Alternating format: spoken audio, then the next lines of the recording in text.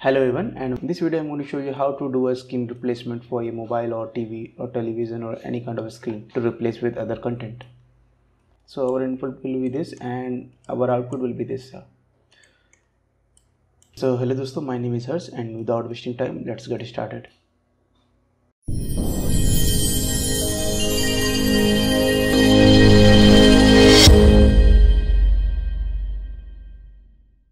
Just copy this input over here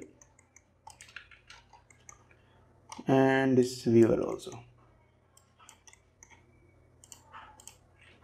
and here, and connect it to our read node. Press 1 on this viewer. So right now you can see that we have this green screen, and if I play our video you can see it is not having so much motion right now. So let's check this video first.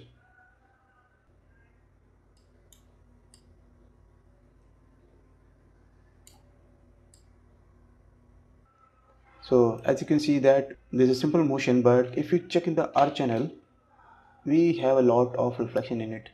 So if I try to track this tracker point or this tracker point, it will be not easy to track these tracker points. And if you check in the blue channel, it's the same. We got a reflection so much. And if you check in the green channel, you can see there is a less reflection, and also the visibility of these markers are also very less. So what we can do is we have a planar tracker option in Nuke itself. You can also use the planar tracker in Mocha and export the tracking information over here in Nuke, or you can use the planar tracker that comes with Nuke. It will come as a root node, and in the properties tab you can see there is a in the root folder you can see a planar tracker layer, and whatever you create inside this planar tracker layer, it is trackable. So let's see how to track. So in the first frame you can see this marker is not visible. So for that, what we can do is we can go to the end. So here the tablet is fully visible. So what we can do is we can just create a simple shape inside this planar tracker layer. So let's draw the shape. Turn the R channel to see the reflection. Here we don't got the reflection. So we will draw around the shape over here. We will take this thumb as it is not moving, and it will also give us the tracking information here. Okay. So we got the shape over here, and now what we can do is, here is the properties of the tracking information. We have turned on the translation, scaling and rotation, shear and perspective. So right now let's take this as it is and track it backward with this option. It will track to start, that means it will track backward till 0. So let's track this. So let's connect this rotor to our input and press 1 over here, and now track it backward to start.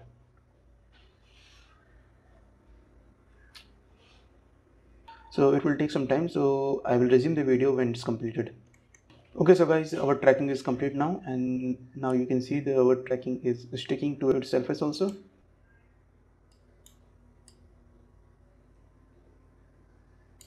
So now what we have to do is we have to transfer this tracking information to our corner pin data. So for that we have to define a one reference frame over here. So let's define the reference frame in this planar tracker. To define the reference frame, we have the option over here. If you hover over this option, it will open up the tooltip, and it is saying set current frame to reference frame. So click on this. It will take some time to set the reference frame.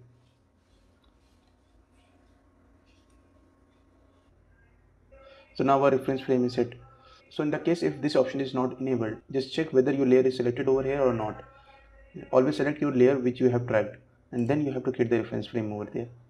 Now we have to transfer this tracking information to a corner pin data. So for that, click over here. So there are three options over here: corner pin 2D relative, absolute and stabilize.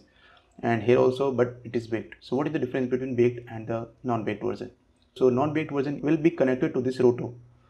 So if I click on this, so see there is a connection between those roto and this. If I make any changes in this roto shape, it will automatically apply to this corner pin data. So usually it's better to export the relative baked data. So click on this corner pin 2D, and now you can see it is not linked with this roto. So let's delete this first. So we have the animation on this corner pin data. If you double click on this, you can see all the corners I have tracked. Now we have to import our footage, whatever we have to place over this screen. I have the footage over here. Copy this and paste it over here. This is the footage. So let's connect this corner pin bait data to this footage. Connect this like this and take a merge. Click on this corner pin and press M. It will automatically connect the A pipe into this corner pin data and connect this B pipeline to our footage and press 1 to view.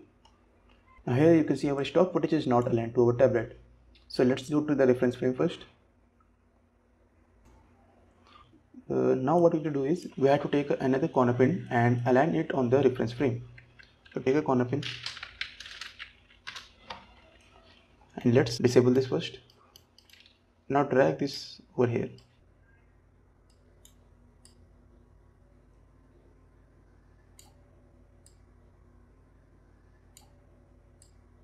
Now enable this again. Now you can see our stock footage is aligned properly over it.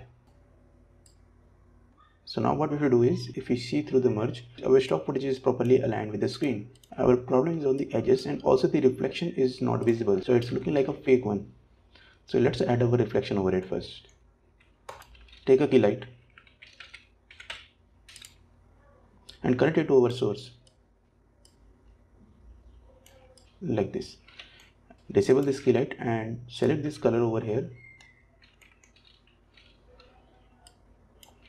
and enable it now. If you press A, you can see we have removed our green channel. These markers are still visible in it. I'm not going to cover this marker over here. So let's tweak the value first. Go into the screen mat and increase this clip black values. Also you can tweak the clip white also and give it a little bit blur. Turn on the RGB channel on by pressing A. And now if I merge this over our result, it will show up the reflection over it. Select this key light and press M and now connect this P pipe to merge. As you can see, we can see our reflection also over here. So we have to remove these markers over here for the but result. So let's copy this over here. So let's connect this over here. And also this key light over here. So now as you can see, these markers are also gone, and in the edges we have this edge problem over here. So for that what we can do is, if we go to key light, we can dilate our footage.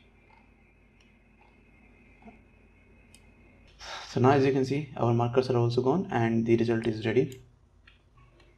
As you can see, there's a little bend over here. So what we can do is go to the frame, reference frame, and adjust this corner pin like this.